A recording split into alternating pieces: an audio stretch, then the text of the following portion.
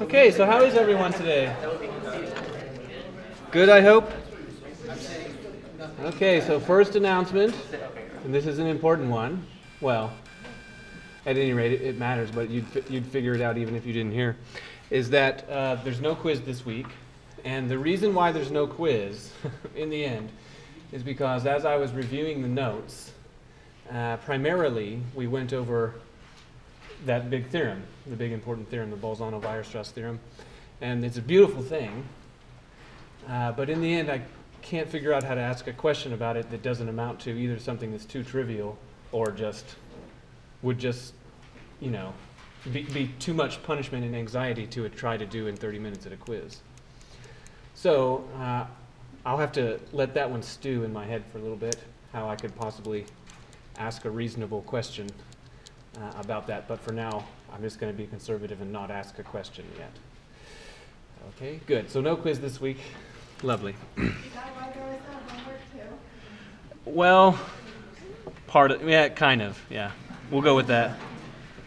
Okay, so what's today, the 3rd? Yes. 3rd. Okay. So we've been talking about the derivative. We've been talking about the derivative, so in particular, we've talked about a few notions of the derivative. We have the old notion from scalar calculus, calculus of functions from scalars to scalars. We have this notion of derivative, and this particularly nice formulation allows you to divide by h. You can divide by h when h is a scalar, and it ends up working out nicely. Notably, one of the very, very nice things about that is that when the inputs are scalars, the inputs are also vectors, right?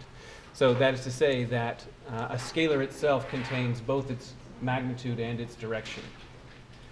Okay. However, when you try to export this definition to the vector case where the input is now a vector, you can't just textually substitute the h scalars for h vectors, because then division by a vector is not defined. So we had to go through this kind of long, drawn-out process to separate the notion of the magnitude of the input versus the direction of the input, which is why the definition of derivative takes that weird form. Okay, where you have to divide by the magnitude of h, and then you have to solve it. You have to see if there is a linear operator, a linear function that you can solve for within that limit that's equal to 0. Okay, fine. Then we said, well, that's not a really super useful definition for the purposes of computing derivatives. If I was to give you a function whose input is a vector and whose output is a vector, and by that I mean not scalars. So like whose input is, say, something from R2 and whose output is something from R5. And if I was to give it to you in terms of formulas, like polynomials and trig functions and things like that, then how could you expediently compute the derivative? The Jacobian matrix, right? The Jacobian. So in particular, when a function has a derivative at a point, when it exists, because it need not exist, but when it does have one, the columns of that matrix are given by, the first column is given by the partial derivative with respect to the first variable, and the second derivative is given, the second column is given by the partial derivative with respect to the second variable, etc. Okay, so then you can just fill out the columns of the Jacobian matrix one column at a time.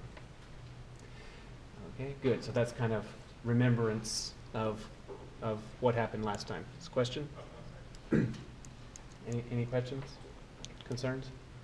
Okay. So now we're in section 1.8. And it's titled something like Rules for Differentiation.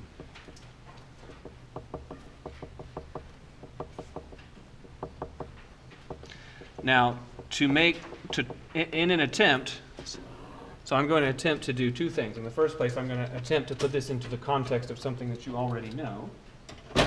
And I'm also going to attempt to fill any gaps of knowledge that you're supposed to already know but might not yet know. So the derivative, we could have a function that does this, for example, in this stranger notation. F is equal to the function which takes an input x and then outputs x squared plus 1. So you give it an x, it outputs x squared plus 1. So what is the signature of f? What kind of thing is f? Scalars to scalars, right? It takes a scalar input and produces a scalar output. So this is reals to reals. It takes a real input, produces a real output. I could write something else, like say g is the function which takes an x and produces, say, the sine of x in the first coordinate and 3x in the second coordinate. So what kind of thing is g? Right, real. So R1, the implied 1 is there, to R2.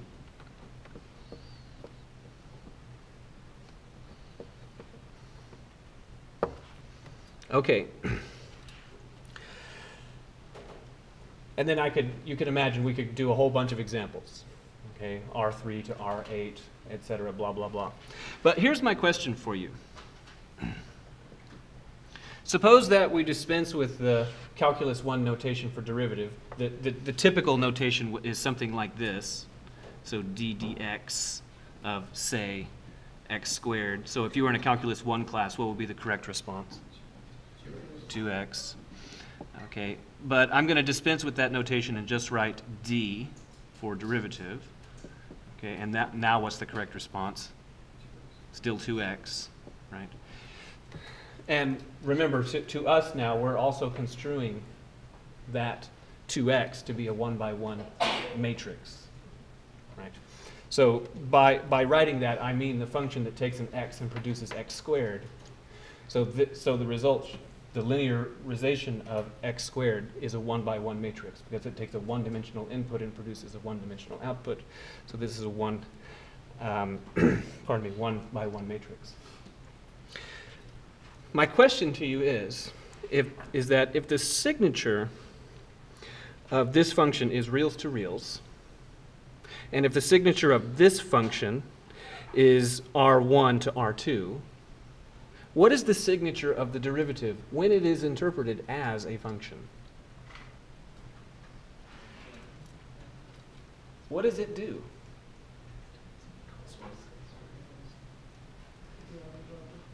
So the kind of thing that you give f, viewing f as a machine, you put a real in, right? You walk up to the f machine, you put a real in, a real pops out the other side.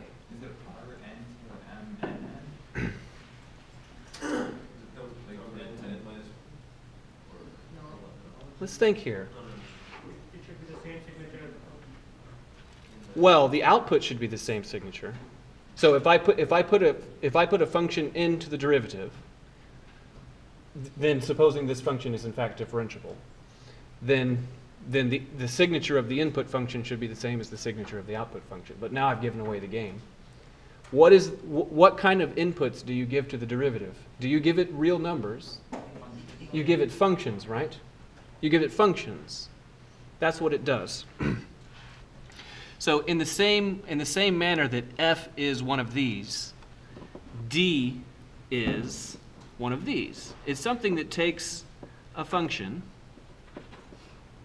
and produces from that a new function. Of course, this is a bit of an abuse of notation, because what I mean is that suppose that you input a differentiable function, the output will be yet another function. That's what I mean by this. So again, this is not entirely precise, but I'm trying to be fast and loose on purpose. The thing I want you to take away from this is that the derivative itself is a function.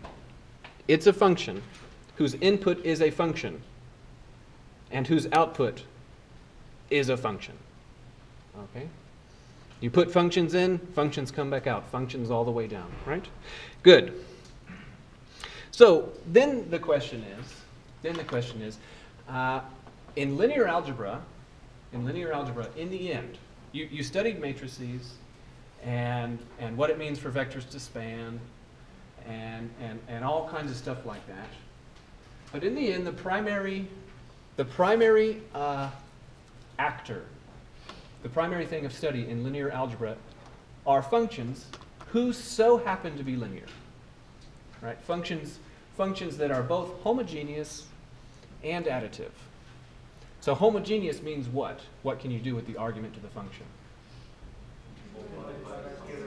Right. Scalars can be factored in and out of the argument. That's what homogeneity means. It's where algebra is concerned. Where geometry is concerned, it means that it's a flat thing that goes through the origin. Okay? That is to say, if you picked a particular vector, you could scale it all the way down to the origin and all the way as far away from the origin as you want in a straight line, like a star. Then additivity means what with respect to the arguments and the function? What does it mean for a function to be additive?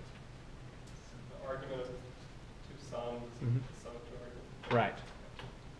It's meaning that you can commute the order of the function and addition. You can either perform the addition first and then apply the function, or you can apply the function to the individual arguments and then compute the addition.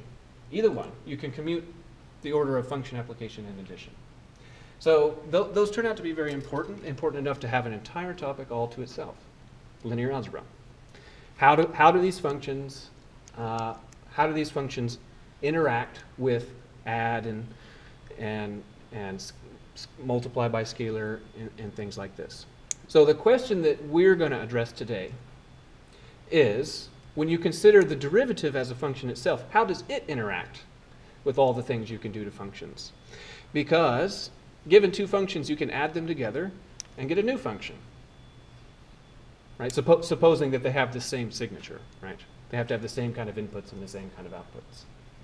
You can take two functions, and supposing that the product is compatible, you can compute a product, and you have a new function as a result. So you can take two functions and add them, new function. You can take two functions and multiply them, new function. You can take functions and multiply them by a scalar, so like f of x times 8, this is a new function, etc. What's the one that I haven't mentioned yet that you can do with functions? There's a very important one. Composition, right? Composition. So what we're going to do is we're going to consider all these operations: the sum of functions, the product of functions, the composition of functions, the multiplication of functions by scalars, and we're going to see how does the derivative interact with this. Okay, how does the derivative interact with sum, product, and composition and things like this? So let's briefly write down the things that you already know. These are from scalar calculus, that is. So supposing that what? Let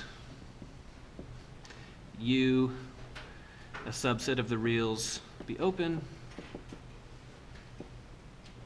A is an element of U.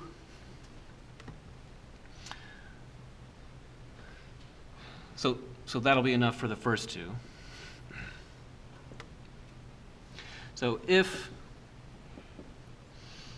f from U to the reals and G from U to the reals, so these are scalar calculus functions, not vector functions, are differentiable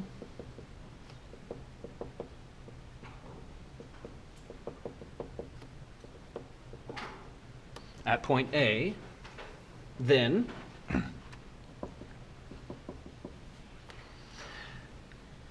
you could take the sum function, so the derivative of f of f plus g evaluated at A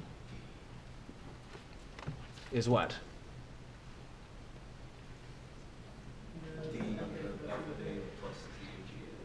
Very good.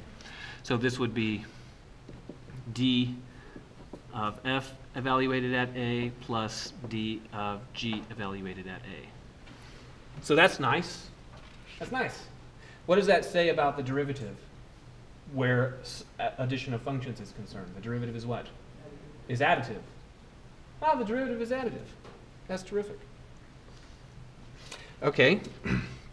Furthermore, the derivative of t multiplied by f at a is something, and I'm going to say now for all t in the reals,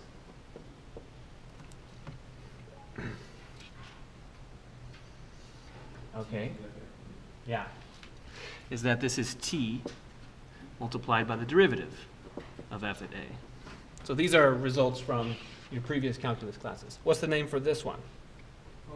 Homogeneity. So what is the case about derivative? It's linear.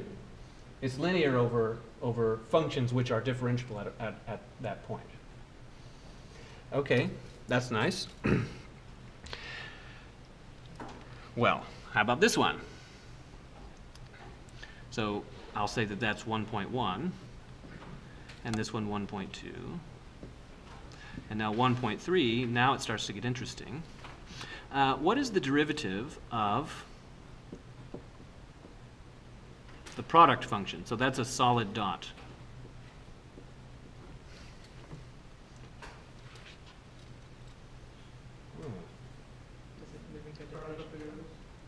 It's not the product of derivatives.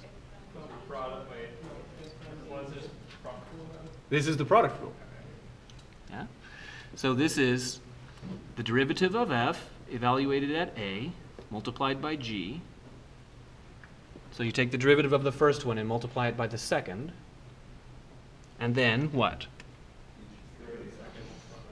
Add to it the first one multiplied by the derivative of the second one.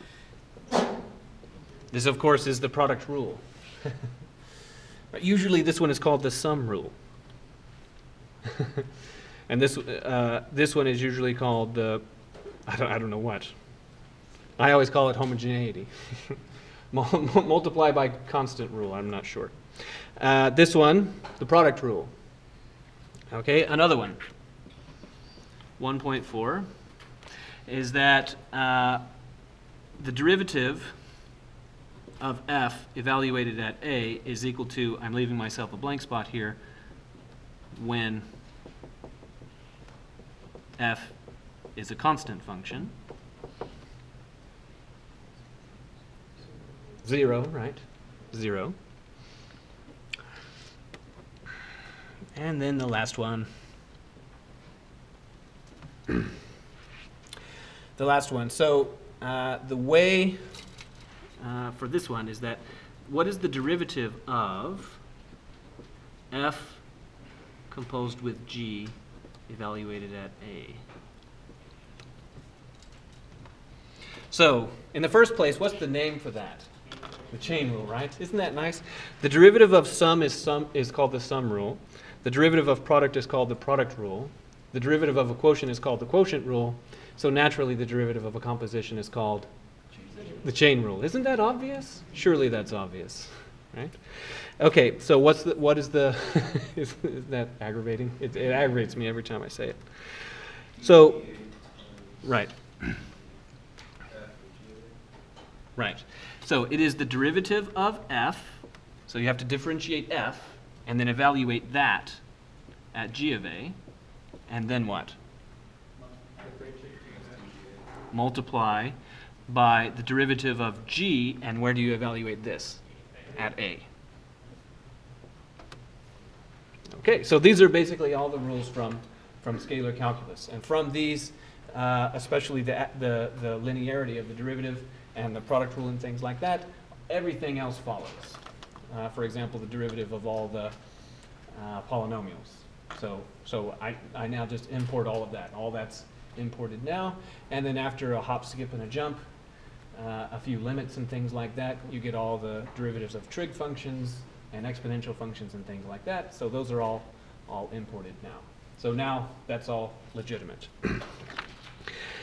However, I want to make sure some things are clear, especially about some of these rules, because my experience tells me that often students get here and don't completely understand them.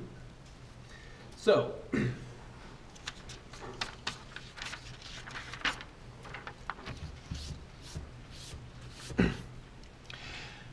in the first place, let's talk about the product rule for a minute.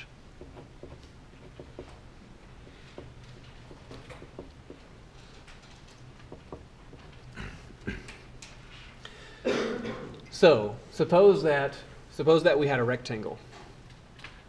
And one of the side lengths of the rectangle, we got out our ruler, we all agreed on the ruler, the linear measuring device, and we said, oh, one of the side lengths is 3, and the other side length is 5. Then what's the area of this? How did you achieve that? Product, right? Product. So the thing is, what I want you to have in your head is that product of things is associated to areas. Okay, so somehow the product rule, because we're considering the product of functions, somehow this must be related to an area of a rectangle, somehow. So let's make it explicit. Why does the product rule look the way it does? Please don't memorize it. I mean, by all means memorize it. But what I mean is don't just memorize it. So let's consider. What if we had a little rectangle like this? And if we said that this was, the base was x and the height was y? And I want you to go with the fiction for a moment. So in the first place, what is the area of that rectangle? It's xy, right? Now I want you to imagine that for some reason, for some cause, I caused the x to get a little bigger. I caused the x to get a little bigger, and suppose that it gets a little bigger, and the little bit bigger measurement is delta x, so that it looks like this. So now it's still a rectangle, but it's a little bit bigger. What is the new area, the area that is a result of it getting bigger? Just the new area. Delta x times y, right? Just this new area is delta x times y. So understand that that's the delta x multiplied by y.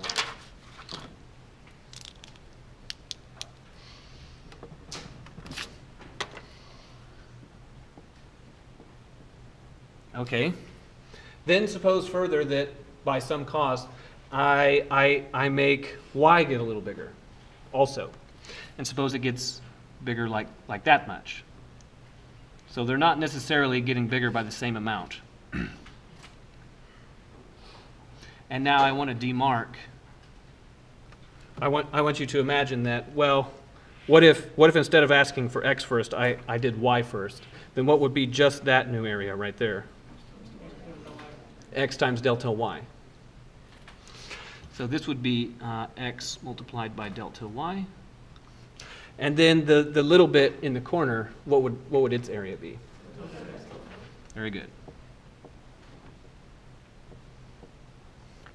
So what I want you to look at is that imagine that we had that original rectangle that was x by y, and then imagine for some reason at the same time I caused x and y to get bigger at the same time, and the amount that x got bigger was delta x, the amount that y got bigger was delta y. Then the new 3 regions of area, this one, that one, and that one, would have areas like they're written. Okay. Now what I want you to imagine is that we have a rectangle.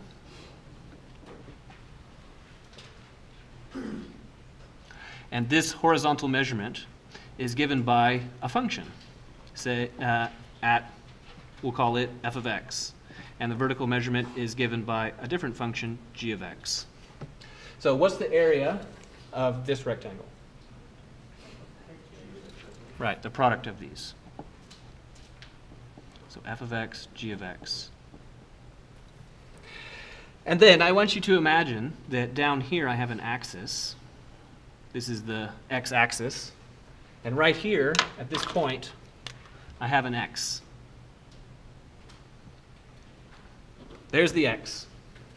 And I want you to imagine that I could grab this x, I could grab it and wiggle it around, and as a result of my wiggling it, you'd see f getting bigger or smaller, you'd see g getting bigger or smaller, and the whole thing could kind of tremble around.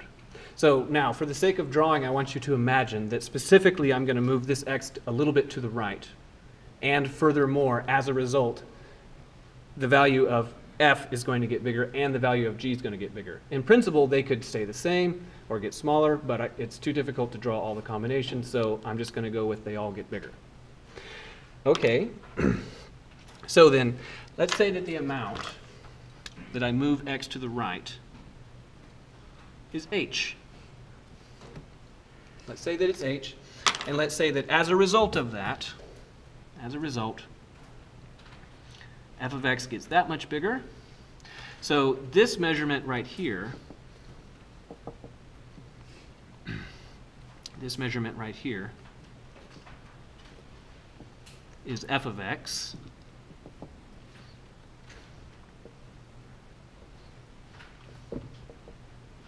What is this measurement right here?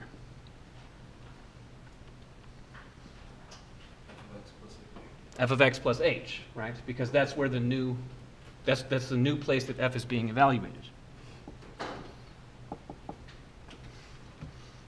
Okay, now we're going to do exactly the same thing with g. So this is g,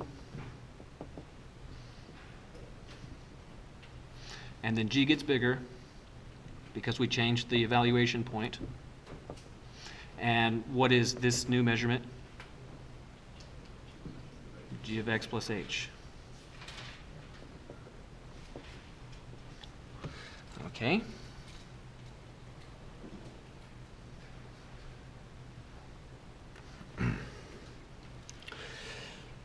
So now, here's the thing. If f and g are both differentiable, and h is really small, then this measurement right here is well approximated by the derivative. That's what differentiability is saying. So the exact value of this measurement is what? That measurement right there. Very good. So it's f of x plus h minus f of x. That is pardon me, that is its exact measurement, the difference between those two.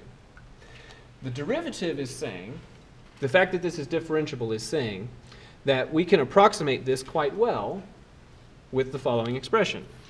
So this is approximately the derivative of f evaluated at x, and then what? Multiplied by h. That's what differentiability of f is saying, that this is approximately that. And if you're not totally convinced, take this side and divide it by h. What I mean is divide both sides by h. Then the left-hand side would be the slope of the secant line, right? Similarly, what is the exact measurement right here? So this, the amount that g changed. Well, that's g of x plus h minus g of x. That's exactly what it is. And then taking g to be differentiable there, what is and supposing that h is small for some suitable definition of small, then what's the approximation for this? The derivative of g at x multiplied by h. Okay. So that means that we can come up with, if we wish to, we could come up with exact formulas for all of these three new pieces, but I just want to use the approximate formulas and wave my hands a little bit and say that they're going to be good enough because h is going to be small and f and g are differentiable. Yes? Why does this not work for big h's? Well, I guess that's just It's the same reason that, it's exactly the same reason to say that if we were in Kansas,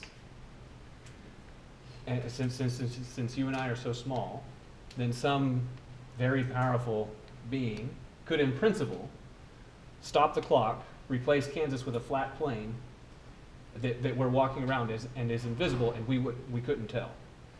But if we were in a car and we were traveling, and in fact we were traveling just through Kansas, and you get about 100 miles away, and you're on this invisible force field plane, you're going to start to notice, oh, the Earth is way down there now.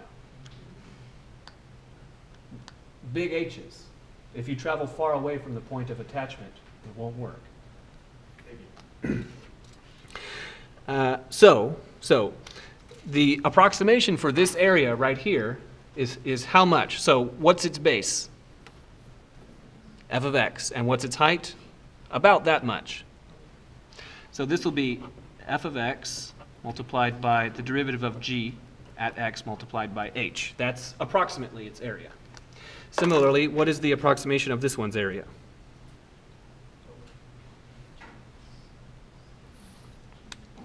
Well, this one will be the derivative of f multiplied by multiplied by h, and then multiplied by g of x. So that's, let's rewrite that, that's terrible. The derivative of f at x multiplied by h multiplied by g of x. That's what that one is. Okay, and then what's the area of the one in the corner?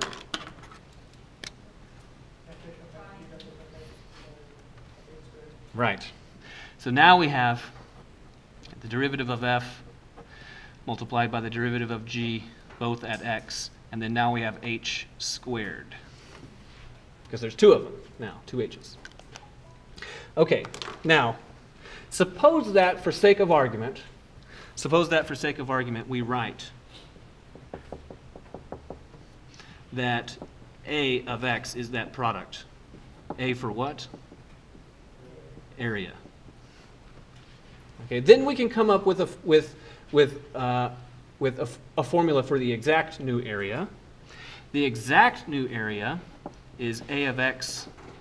The exact total area, not the area which was created, but the area of the new thing, is f of x plus h, g of x plus h.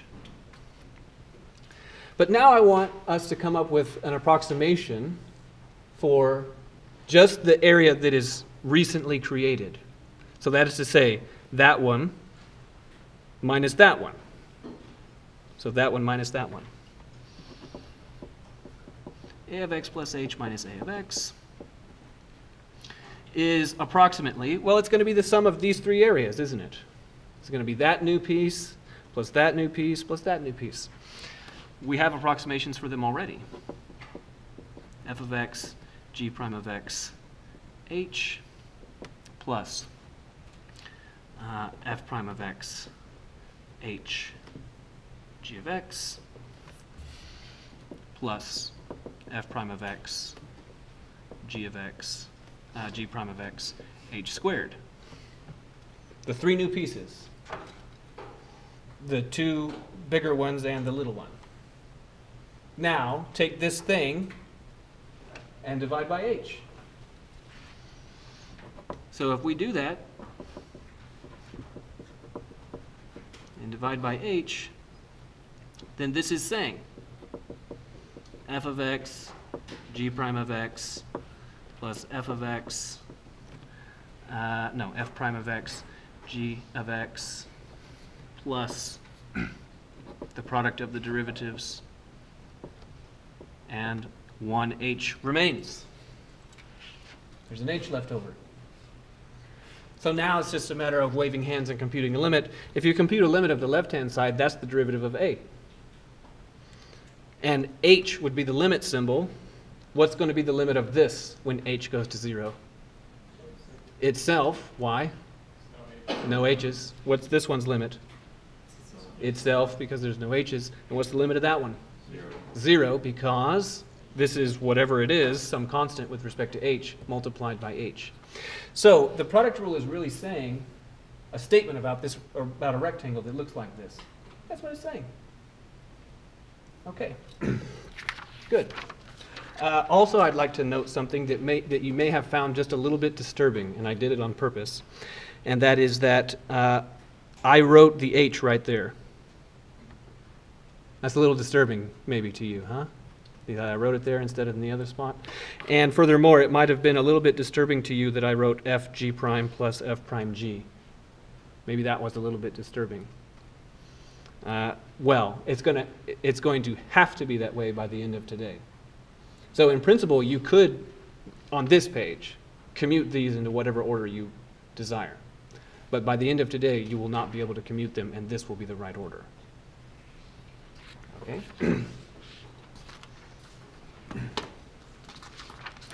Okay, good. So,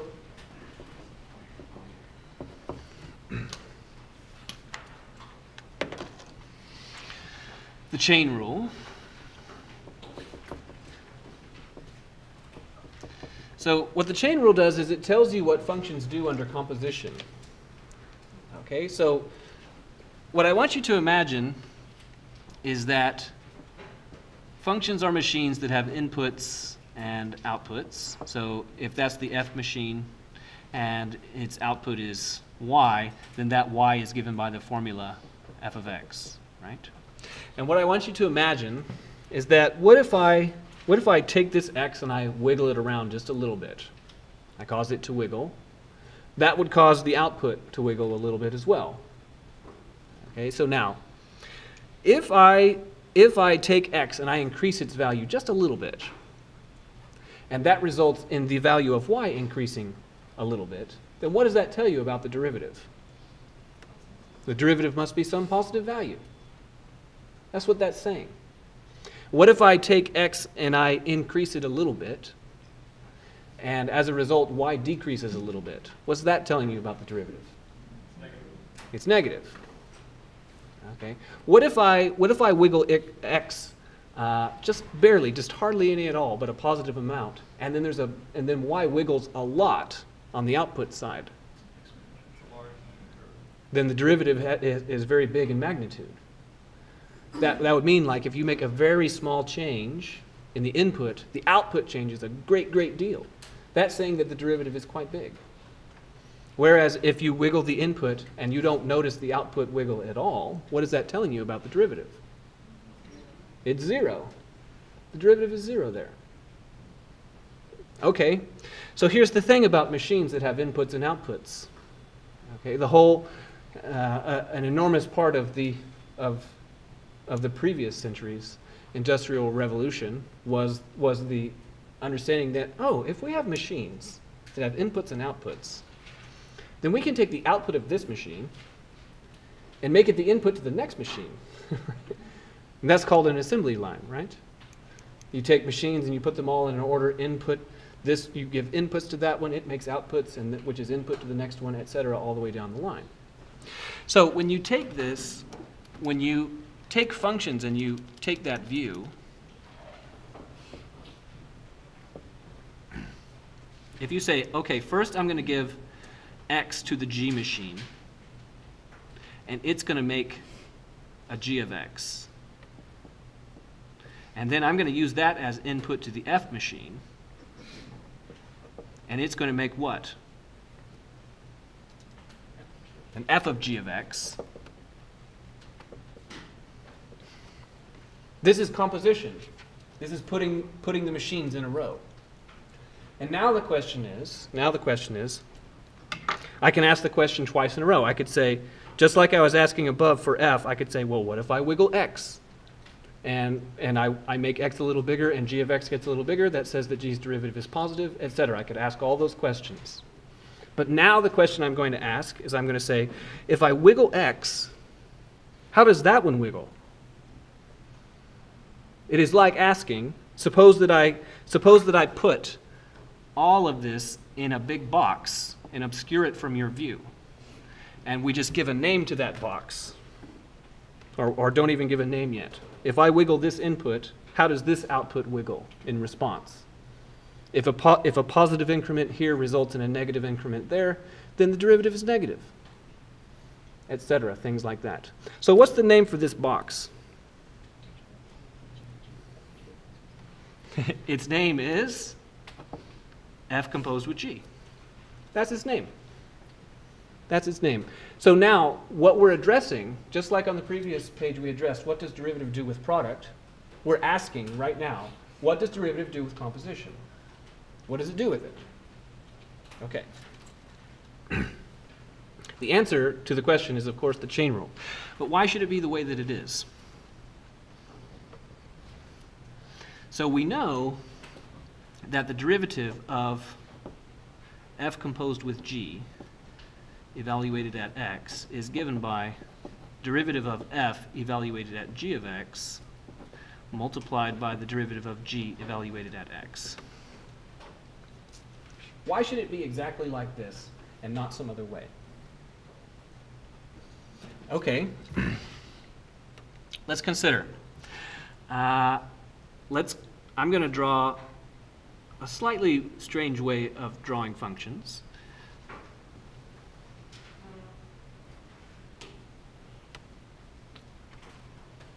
So I'm going to say that this is the x-axis, this is the u-axis, and this is the y-axis.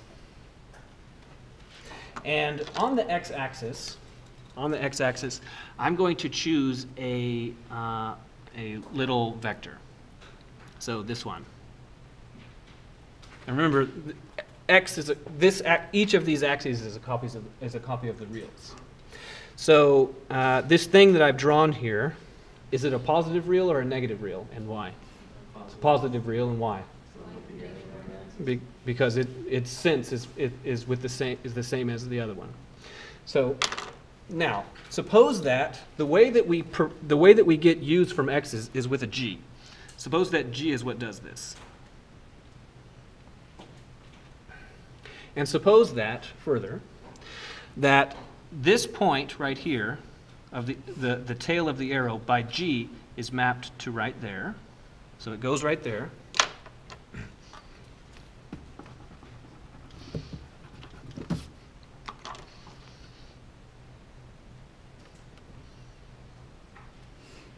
And suppose further that the head of the arrow ends up going right there, so that the result looks like this.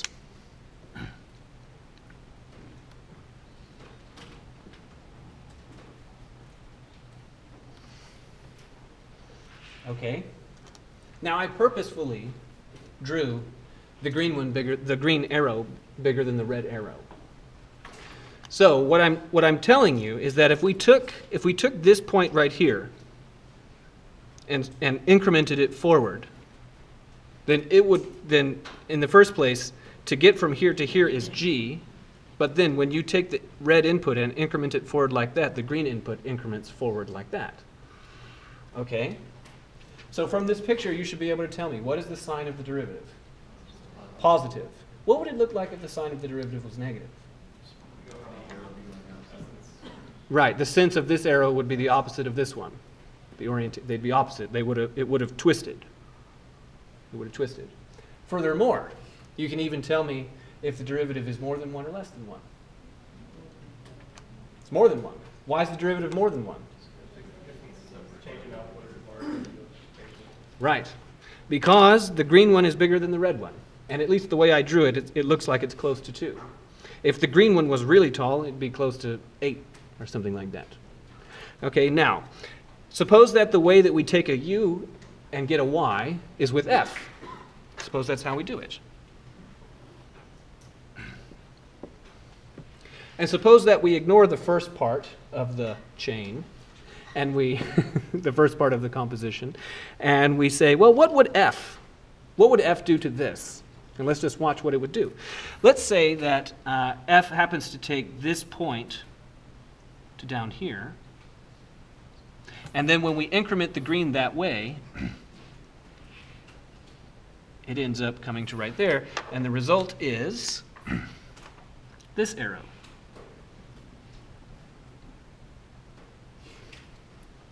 So again, the derivative is positive because the arrow didn't twist over. It'd be pointing down if the derivative was negative. And furthermore, the derivative is more than 1 because the blue arrow is even a little longer than the green one. Yes? It doesn't need to be more than 1, right? It just needs to be more than 0.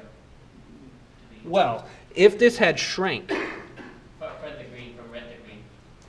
it is going to be more than 1. The reason is because, so let's just draw it. What would it look like if the derivative was positive, but less than 1? Then it would look like this. It would mean that you take an arrow, and we want it to be positive, but less than 1, so it could be mapped to something like this. still pointing in the same direction, but smaller. So this could be something like the derivative is 1/3. I would have thought derivative of 0 would give the same length. Because there's no change. We'll see why. We'll see why. Yes? The reason is because, we'll see why. Yes? Sorry, so the magnitudes represent that slope, right? The relative magnitude. yeah. Relative magnitude. What is the change in the point? Sorry, though? The translation, well, that's just like, that doesn't mean, it just means where would that point go? This point goes to that point. You can imagine that you took, say, here's a really boring function, a constant function, f of x is 7. Then all the points go to 7. Like 100 goes to 7, million goes to 7. They all go to 7.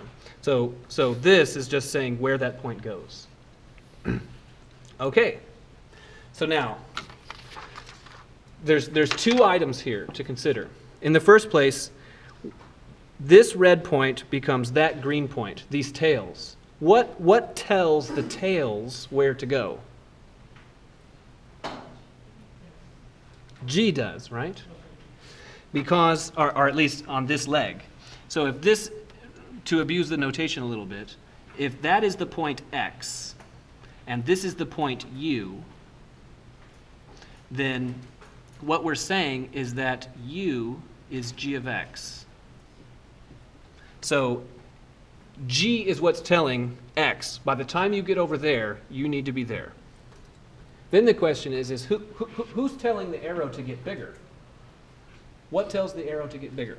So now, in a further slight abuse of the notation, I'm going to refer to this arrow as dx. So I'll say that its size is dx. And if we're going to say that this arrow is anchored at x and it has length dx, then, and this one is anchored at u, what are we going to call this one's length? Du. My question to you is that who tells, what tells dx to get bigger, to change its size and possibly directionness by the time it gets over here? The derivative. Specifically, du is g prime evaluated at x multiplied by dx. So the reason why the green arrow, the reason why this indicates that the derivative should be bigger than 1 is it's the question, did dx get bigger than did du get bigger than dx? It did. Du is bigger than dx by the time you get over here, so g prime of x must be more than 1. If the derivative were 0, then this red arrow would have been squashed to a point. Okay. So G tells X how to become a U. Who tells U how to become a Y? F does. So specifically, why is F evaluated at U? Okay. Now, if we're going to name this point Y, so that anchor point y, and we're going to name the length of it, what are we going to name the length of it? dy. Then who tells du that by the time you get over there, you need to be length dy? The derivative of f tells it that, right? But where is the derivative of f evaluated? At u. So specifically, we have dy is the derivative of f evaluated at u, du. Okay, so now here's the upshot. The question is what if I conceal all of the internal machinery? What if I conceal all of the internal steps? And I just say, what would it be like to take the red arrow to the blue one? That is to say, this red dot becomes this one, straight to there, ignoring the internal step. And this arrow goes to that one, ignoring the internal step. Then who tells an X to become a Y? The composition, right? Because this leg is given by F composed with G. So that means that here we have that y is f composed with g evaluated at what point? X. And then who tells dx by the time you get over here to be a blue arrow how big you're going to be? It's the derivative of this one, right? So what I want you to do is take these two equations. I want you to take this equation and that equation. du is the derivative of g at x dx, and dy is what? The derivative of f at u multiplied by du. And now I want you to eliminate the u's. That is to say, I want you to ignore the internal step. Ignore the machinery in the inside. What happens? So notice that this du, I can substitute it with that one. Suppose we do that. Then we would have dy is f prime evaluated at u multiplied by g prime evaluated at x multiplied by dx. That gets rid of the du, but now how do we get rid of u? By replacing it with g of x.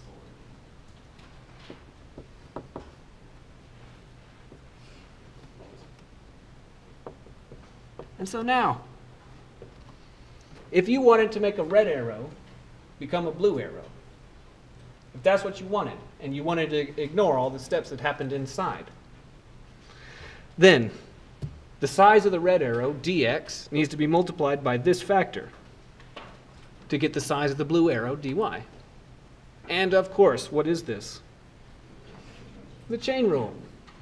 So this is what I'm saying, is that if you take an x and wiggle it a little bit, then it causes the intermediate u value to wiggle a little bit too, which in turn wiggles this one over here that much. And the accumulated wiggle, if you like, is obtained by product. Okay, so if the first step makes this arrow twice as big, and then the second step makes that arrow 3 times as big, then how much bigger is the arrow? 6 times. 6 times. Because in the first place it was twice as big, and then it was 3 times as big, and altogether it's 6 times as big. There's a real common example of this that you use in biology class. So you can see little bitty things. A microscope, right? A microscope. Microscope. You put the photons through the one lens, spreads them out by magnitude 40, and then it goes up the whatever bit, and then goes through the eyepiece and spreads out by another factor of 10. What's the total magnification? 400. Thank you, chain rule. Right? Every time you look through the microscope. Good. So, any question about the chain rule? Now the real question is what bearing does this have when we change all of the scalars to vectors? Okay, so that's what we need to address. So is everybody ready for it? Okay, good. Okay.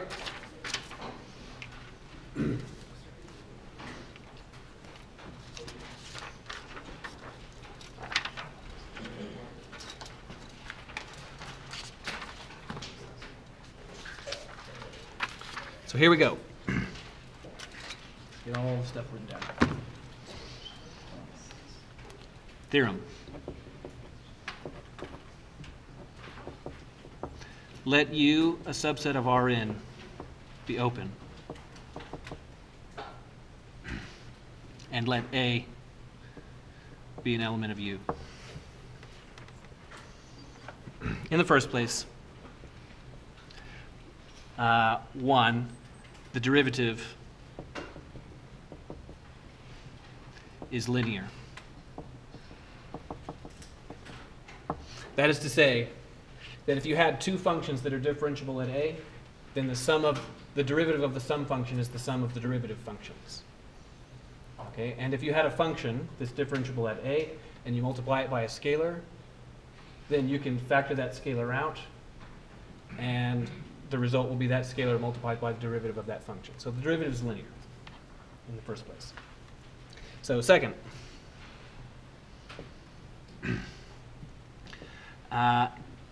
if you have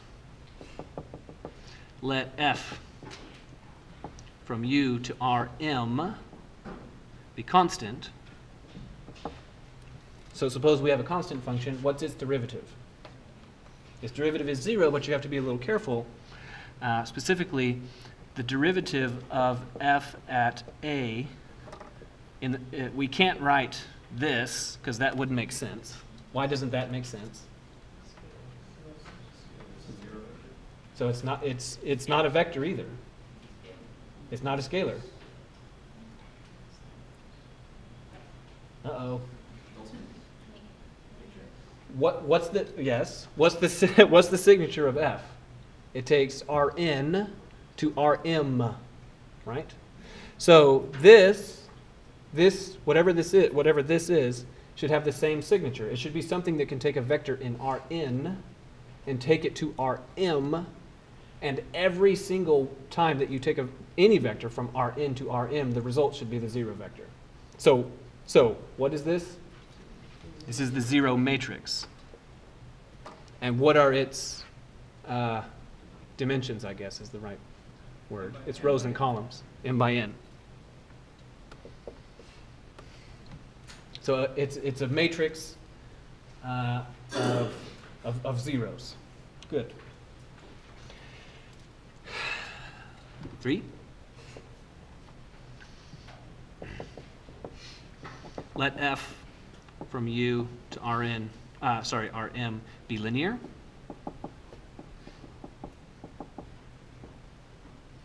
So it is a result of linear algebra, an important result that every linear function is representable by matrix multiplication.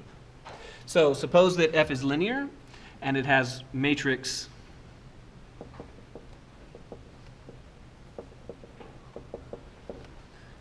given by m. That is to say that f evaluated at any x is given by the matrix m multiplied by that x. Suppose that's the case. Then, is f differentiable? Yes. So the first place, then 3.1, f is differentiable. And even better, you can tell us exactly what the derivative is. What's the derivative? It will be given by the Jacobian, but you can tell me exactly what it is right now.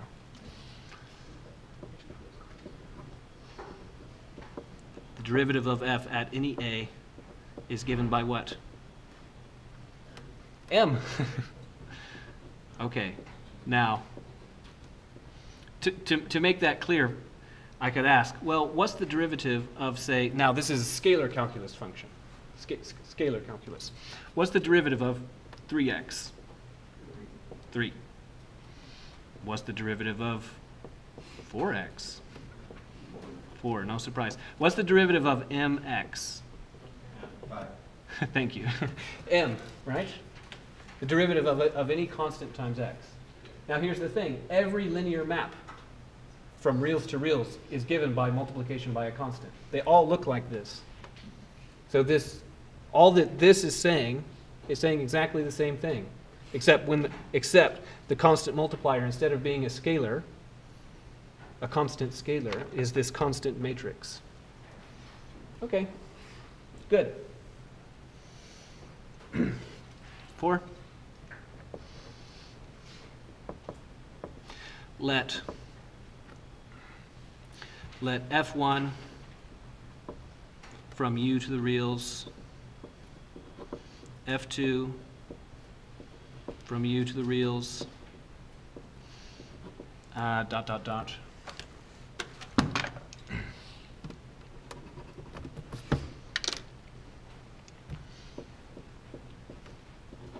fm from u to the reals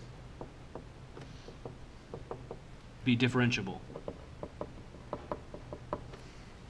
So those are all, every one of those is a differentiable function that takes a vector to a scalar.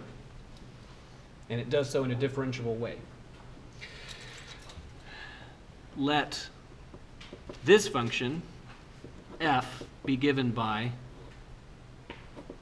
f1, f2, dot, dot, dot, fm. So now what I'm saying is let's consider the vector valued function that takes all of those real valued functions and just stacks them all up in one big column. Okay, so what I'm saying is, more or less, suppose that we have a function that looks like this and every single one of its coordinate functions is differentiable. Then what's the result? Then this function is differentiable, right? If each one of these is differentiable, then the whole thing then the thing taken as a whole is also differentiable.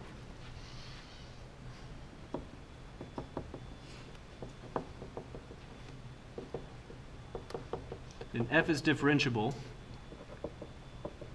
and furthermore, how do we compute its derivative? Take the derivative of the columns. Right. And its derivative, df, would be, in the first column, it would be d1, f1, d1, f2, d1, fm. So that'd be the first column. You compute the derivative with respect to first variable in the first column, and the derivative with respect to second variable in the second column, all the way over to the last column, where it's d, what's the derivative? What are we differentiating with respect to in the last column? The nth variable, right? What's the phonetic one for n? November. I keep forgetting that. D November. So dn, f1, dn, f2, dn, fm. Okay, good. So it's differentiable, and it's differentiable in that way. Its derivative is that. And moreover, conversely,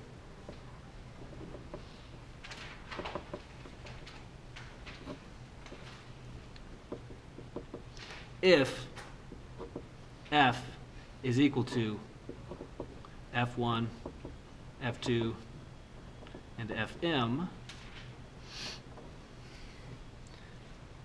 and f is differentiable, then what?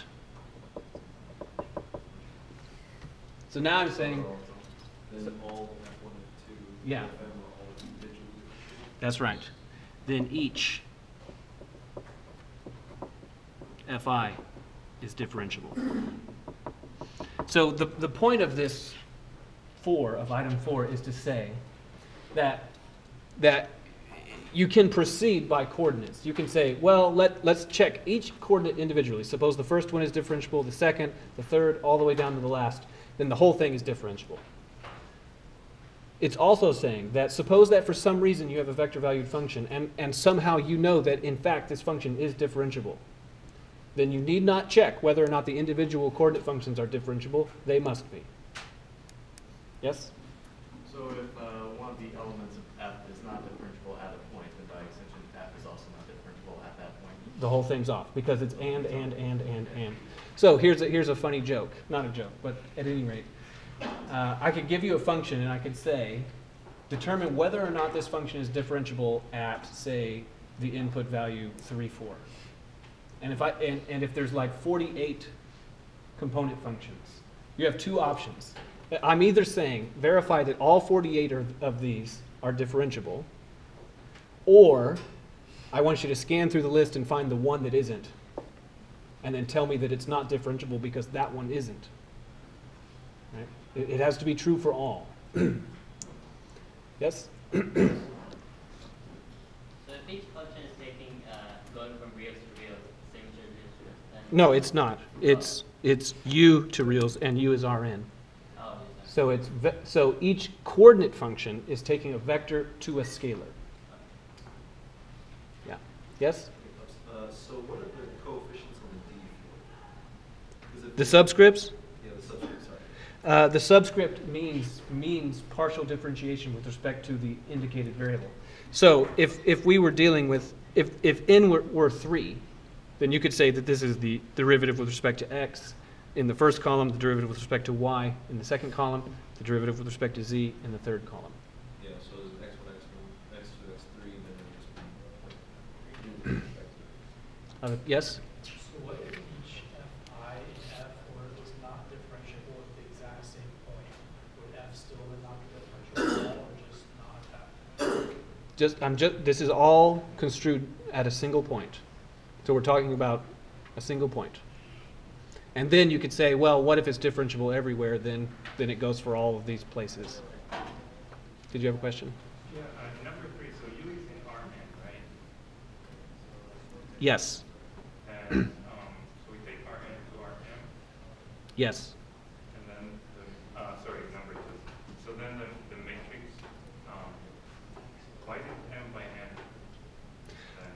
Because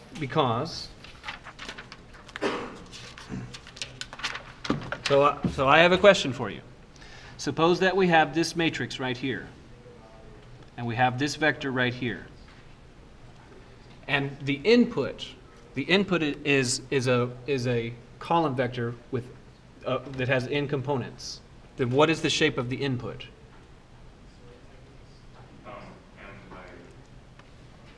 N by 1. N rows, 1 column. Now suppose further that I want the output. Suppose further that I want the output to be m by 1, so that this would be Rn to Rm. So we're going to take one of this kind and make one of that kind. And suppose furthermore that the way we're going to do it is with a matrix. Then that tells you what the rows and columns should be for the matrix. What should they be? M by n. This is why. Other questions? Okay. Will we have enough time to get to it? I still have 180 seconds. That's a lot of seconds. Okay. Which number am I on? 5? 5. So now suppose that f, let's agree with the book and use the same names. So suppose that f goes from u to the reals. So now f is real valued. F is real valued. And suppose that g goes from u to Rm. So f is real valued and g is scalar valued. And these are both differentiable at A. At point A. Then we could define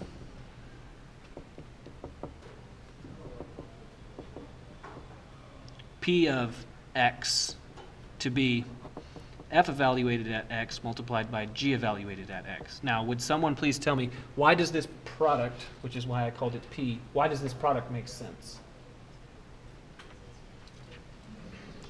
Well, what kind of thing is f? Yeah, so f is a scalar, g is a vector. So this makes sense. This product makes sense. Then now what I'm going to ask is, well, what about the derivative? How will we compute the derivative of this? And it is going to be a product rule. It is going to be a product rule, but here's the punchline. The derivative of p evaluated at a and then applied to the increment h. Applied to the increment h is going to be the derivative of f evaluated at a and then multiplied by the increment h applied to it, and then multiplied by g at a.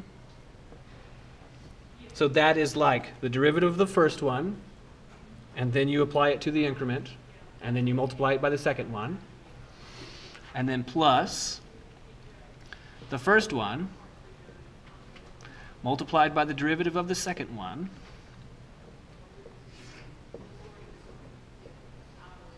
and then apply the increment to it. So here's the problem that a lot of students run into conceptually, is that this formula cannot be written down properly without also writing down the increment.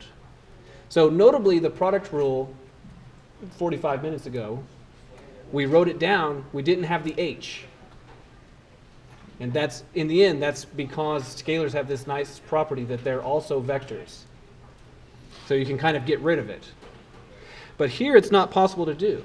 You can't write this formula without the h. Now let's think about why you couldn't possibly do it.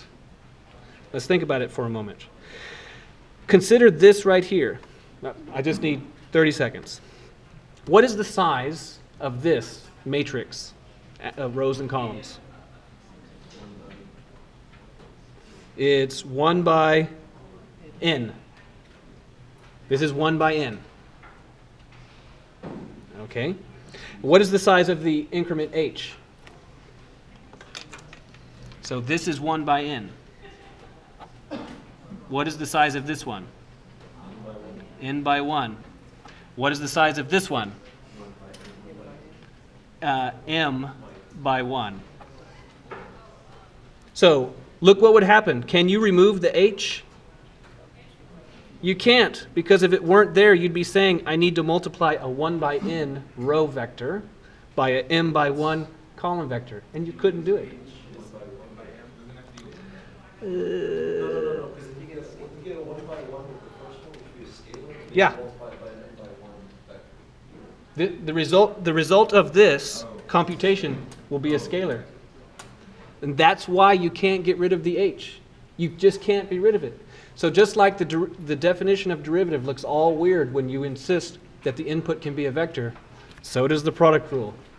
The product rule becomes all weird. And we'll continue this discussion next time.